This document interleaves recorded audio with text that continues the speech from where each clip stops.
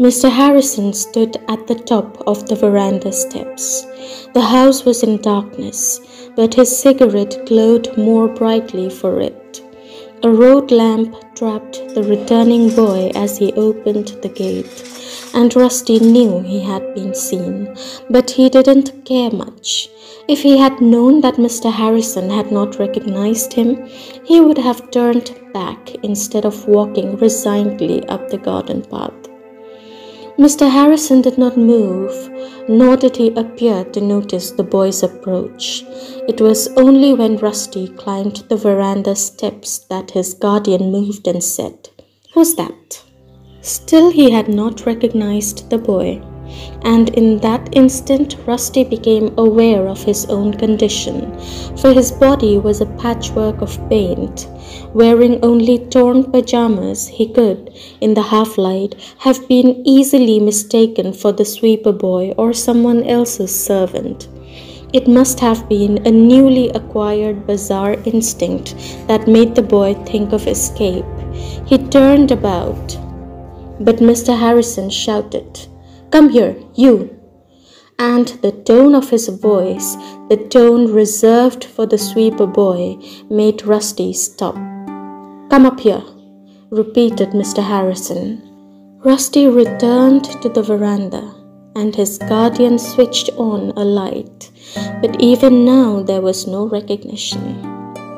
"Good evening, sir," said Rusty. Mr. Harrison received a shock. He felt a wave of anger, and then a wave of pain.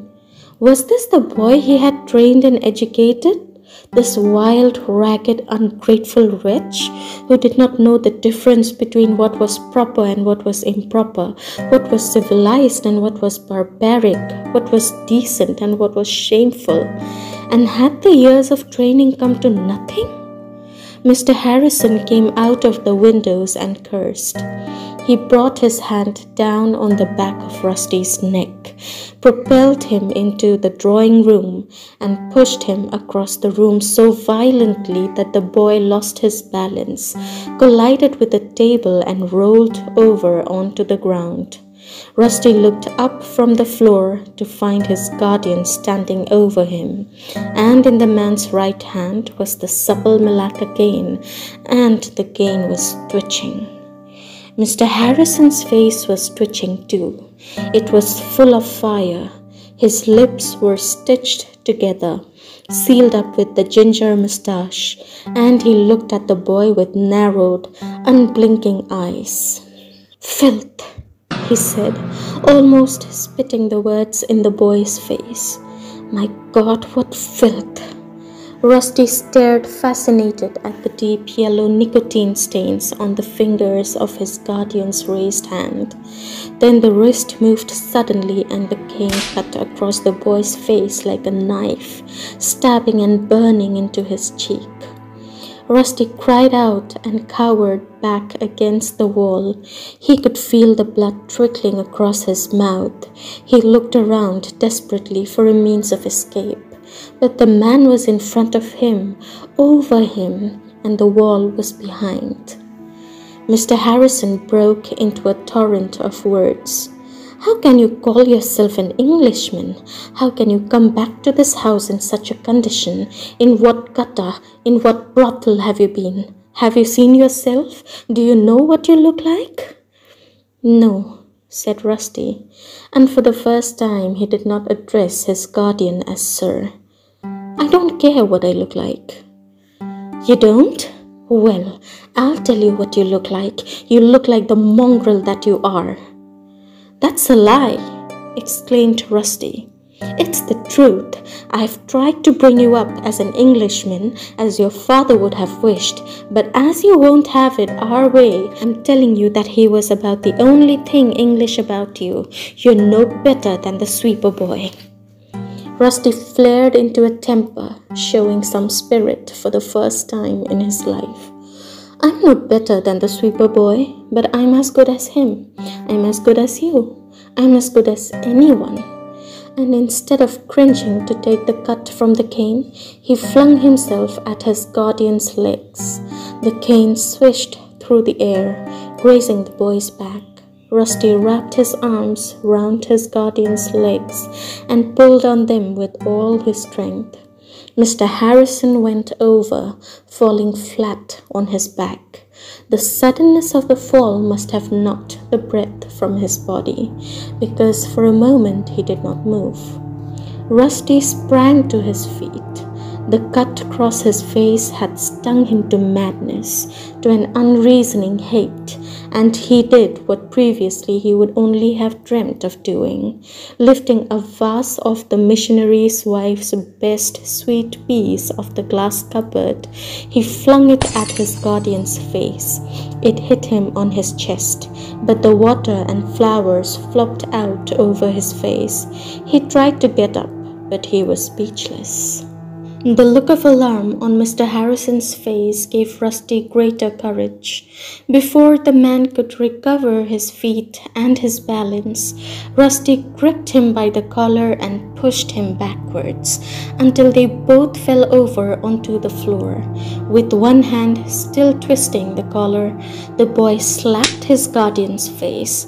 Mad with the pain in his own face, Rusty hit the man again and again, wildly and awkwardly, but with the giddy thrill of knowing he could do it.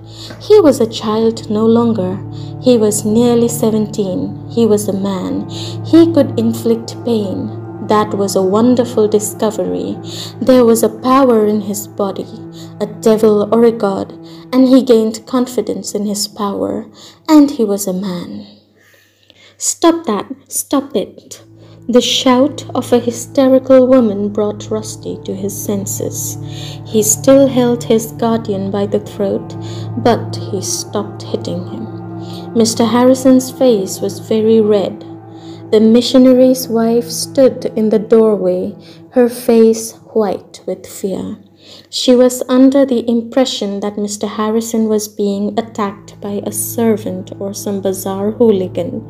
Rusty did not wait until she found her tongue, but, with a newfound speed and agility, darted out of the drawing room. He made his escape from the bedroom window. From the gate he could see the missionary's wife silhouetted against the drawing room light. He laughed out loud. The woman swiveled round and came forward a few steps, and Rusty laughed again and began running down the road to the bazaar. It was late. The smart shops and restaurants were closed. In the bazaar, oil lamps hung outside each doorway. People were asleep on the steps and platforms of shop fronts, some huddled in blankets, others rolled tight into themselves. The road, which during the day was a busy, noisy crush of people and animals, was quiet and deserted. Only a lean dog still sniffed in the gutter. A woman sang in a room high above the street, a plaintive, tremulous song, and in the far distance a jackal cried to the moon. But the empty, lifeless street was very deceptive. If the roofs could have been removed from but a handful of buildings, it would be seen that life had not really stopped, but, beautiful and ugly, persisted through the night. It was past midnight, though the clock tower had no way of saying it. Rusty was in the empty street, and the chart shop was closed. A sheet of tarpaulin draped across the front. He looked up and down the road, hoping to meet someone he knew. The chartwala, he felt sure, would give him a blanket for the night and a place to sleep. And the next day, when Somi came to meet him, he would tell his friend of his predicament, that he had run away from his guardian's house and did not intend returning. But he would have to wait till morning. The chart shop was shuttered, barred, and bolted. He sat down on the steps, but the stone was cold and his thin cotton pajamas offered no protection. He folded his arms and huddled up in a corner, but still he shivered. His feet were becoming numb, lifeless. Rusty had not fully realized the hazards of the situation. He was still mad with anger and rebellion, and, though the blood on his cheek had dried, his face was still smarting. He could not think clearly. The present was confusing and unreal, and he could not see beyond it.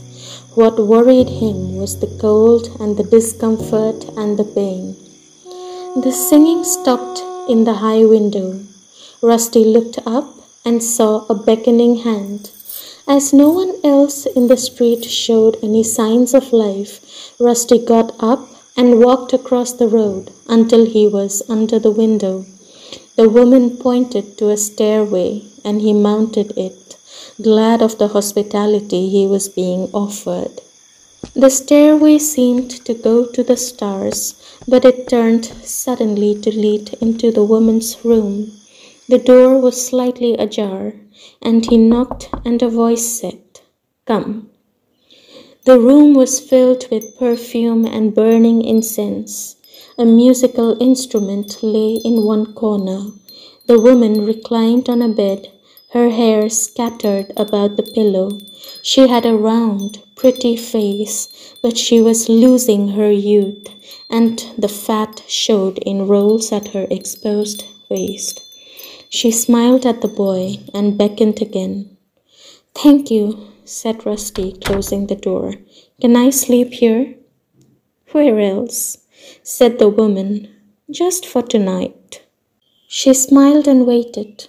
Rusty stood in front of her, his hands behind his back. "Sit down," she said, and patted the bedclothes beside her. Reverently and as respectfully as he could, Rusty sat down. The woman ran little fair fingers over his body and drew his head to hers.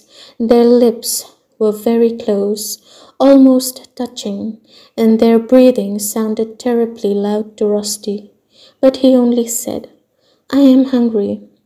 "A poet," thought the woman, and kissed him full on the lips. But the boy drew away in embarrassment, unsure of himself, liking the woman on the bed and yet afraid of her. "What's wrong?" she asked. "I'm tired," he said. The woman's friendly smile turned to a look of scorn, but she saw that he was only a boy whose eyes were full of unhappiness, and she could not help pitying him. "You can sleep here," she said, "until you have lost your tiredness." But he shook his head. "I will come some other time," he said, not wishing to hurt the woman's feelings. They were both pitying each other, liking each other, but not enough to make them understand each other. Rusty left the room. Mechanically, he descended the staircase and walked up the bazaar road, past the silent sleeping forms, until he reached the clock tower. To the right of the clock tower was a broad stretch of grassland where, during the day, cattle grazed and children played and young men like Ranbir wrestled and kicked footballs. But now, at night, it was a vast, empty space. But the grass was soft, like the grass in the forest, and Rusty walked the length of the Maidan. He found a bench and sat down, warmer for the walk. A light breeze was blowing across the Maidan, pleasant and refreshing, playing with his hair. Around him, everything was dark and silent and lonely. He had got away from the bazaar, which held the misery of beggars and homeless children and starving dogs, and could now concentrate on his own misery, for there was nothing like loneliness for making Rusty conscious of his unhappy state. Madness and freedom and violence were new to him. Loneliness was familiar, something he understood. Rusty was alone. Until tomorrow, he was alone for the rest of his life. If tomorrow there was no Somi at the chaat shop, no Ranbir, then what would he do? This question badgered him persistently, making him an unwilling slave to reality. He did not know where his friends lived. He had no money. He could not ask the chatwala for credit on the strength of 2 visits. Perhaps he should return to the amorous lady in the bazaar. Perhaps. But no, one thing was certain. He would never return to his guardian. The moon had been hidden by clouds, and presently there was a drizzle. Rusty did not mind the rain. It refreshed him and made the color run from his body. But when it began to fall harder, he started shivering again. He felt sick. He got up, rolled his ragged pajamas up to the thighs, and crawled under the bench. There was a hollow under the bench, and at first Rusty found it quite comfortable. But there was no grass, and gradually the earth began to soften. Soon he was on his hands and knees in a pool of muddy water, with the slush oozing up through his fingers and toes. Crouching there, wet and cold and muddy, he was overcome by a feeling of helplessness and self-pity. Everyone and everything seemed to have turned against him, not only his people but also the bazaar and the chaat shop and even the elements. He admitted to himself that he had been too impulsive in rebelling and running away from home. Perhaps there was still time to return and beg Mr. Harrison's forgiveness, but could his behavior be forgiven? Might he not be clapped into irons for attempted murder? Most certainly he would be given another beating, not 6 strokes this time, but 9. His only hope was Somi. If not Somi, then Ranbir. If not Ranbir, well, it was no use thinking further. There was no one else to think of. The rain had ceased. Rusty crawled out from under the bench and stretched his cramped limbs. The moon came out from a cloud and played with his wet, glistening body and showed him the vast, naked loneliness of the Maidan and his own insignificance. He longed now for the presence of people, be they beggars or women, and he broke into a trot, and the trot became a run, a frightened run, and he did not stop until he reached the clock tower.